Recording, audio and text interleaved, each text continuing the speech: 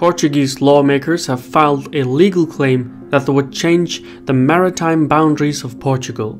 If validated, the exclusive jurisdiction of Lisbon would extend from its national coastline to the outer limit of its geographic continental shelf in the center of the Atlantic Ocean. The new territories would include vast areas of seabed and subsoil beyond the exclusive economic zone, full of mineral riches. Today, the Portuguese Republic consists of three distinct territories. There is continental Portugal on the Iberian Peninsula, and there are two autonomous Portuguese territories: the Madeira Island chain, which sits close to the Spanish Canary Islands, and the Azores archipelago, which sits deep inside the Atlantic, almost halfway between Europe and North America. Each of these three territorial units holds territorial waters, as well as exclusive economic zones. Everything within this belt of water is sovereign territory of Portugal, including the airspace above and the seabed below. Beyond territorial waters is the exclusive economic zone, which extends 370.4 kilometers beyond the coastal baseline of a state. An exclusive economic zone allows a country to claim exclusive rights regarding the exploration and use of marine resources. This includes fishing, mining, drilling, etc. According to the Convention on the Law of the Sea, a state can claim part of the continental shelf adjacent to its territory. For reference, the continental shelf is basically the geographic portion of a continent that is submerged under an area of relatively shallow water. The Law of the Sea limits the claimable part of the continental shelf to 648 kilometers beyond the coastal baseline. Within the extended continental shelf, a state has exclusive rights to the mineral resources and other non-living resources on the ocean floor. According to Solon, there were hundreds of enormous temples that sunk with Atlantis. As he wrote about just two of them, the temple dedicated to Cleito and Poseidon was surrounded by an enclosure of gold. There too was Poseidon's own temple, of a stadium in length and a half stadium in width, and of proportional height. That's 180 meters or 210 yards long by 90 meters or 105 yards wide and nearly just as tall. All outside the temple they covered with silver and the pinnacles with gold, and in the interior of the temple the entire roof was made of ivory, adorned everywhere with gold and silver. This building was 3 times the size of the Parthenon and completely covered in silver, ivory, and gold. Inside the temple they placed statues of gold. There was the god Poseidon himself standing in a chariot with 6 gold-winged horses, and of such a size that he touched the 100-meter roof of the building with his head, and around him there were 100 gold Nereids riding on dolphins. All around the temple on the outside were placed statues of gold of all the 10 kings and their wives. Hell, these people were even using gold tablets to write on.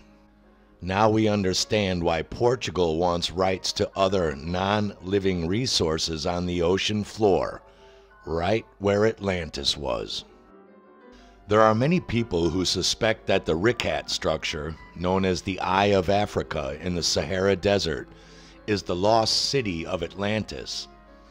It certainly does seem to match Solon's description of the capital city, has mountains to its north, and is definitely big enough at 40 kilometers in diameter. And while it may have been a satellite city built in likeness and in honor of the original capital, as the Atlantean Empire stretched as far east as Egypt, there are many problems with this theory. Atlantis is an oblong rectangular island bigger than Syria and Asia. The Ricat structure is on the giant continent of Africa. It is in the wrong place geographically. It is south of the Pillars of Heracles, not west. It is not lying at the bottom of the ocean, and it should have huge 30-story skyscraper temples made of silver, gold, and ivory in its center, not a Motel 6 and Jiffy Lube station for camels. And we have further confirmation in Solon's writings that Poseidon divided the island continent into 10 parts for his 10 sons to share and rule over. The last of his sons, Aegeus, clearly getting the mountainous northern region that survived the cataclysm, now called the Azores, still named after Aegeus to this day.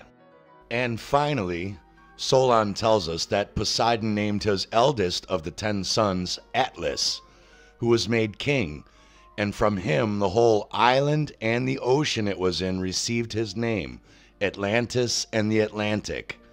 The Rikat structure is in the Sahara's Adrar Plateau near Qadain, Mauritania, and bears no name or semblance to any of his children, let alone Atlas. 2 other sons of extreme interest are Gadiirus, where we get the Scandinavian Nordic name Gil or Goda, which means street or road, which we will discuss those countries being colonies of Atlantis later in this series. And also his son Mester, where we get the terms master, mister, mester, and the Gaelic maistit from, even before etymology dictionaries give credit. So besides the world's largest gold, silver, and ivory deposit, why has Atlantis been hidden from us?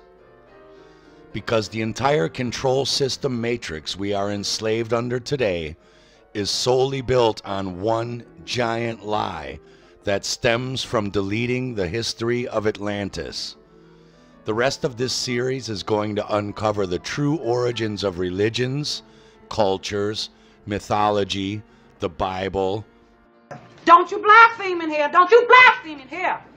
Pyramids, language, hidden history, hidden geology, archaeology, the origins of races and racism, Hitler, Stalin, eugenics, Freemasonry, heliocentric fraud, the Jesuits, and lastly, we are going to propose that Atlantis did not sink 12,000 years ago, but rather not even 1,000 years ago, and that we may very well see it rise again in our lifetime or our children's. To quote Moses, "Come at me, bro. Shit's about to get real." Stay tuned for part 3, the early 1800 and sink ya laters.